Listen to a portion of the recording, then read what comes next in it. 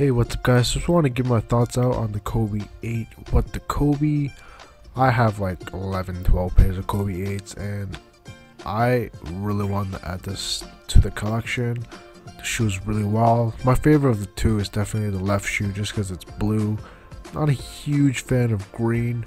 Some people have already gotten a pair like King of Kicks on YouTube. I'll definitely give you a link to his review if you're interested at all. I'm very unlikely to get this pair just because I live in Canada and they're already hella limited in the States.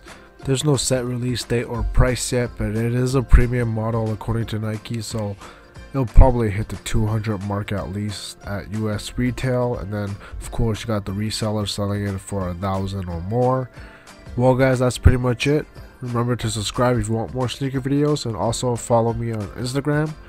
And I'll catch you later guys. Peace.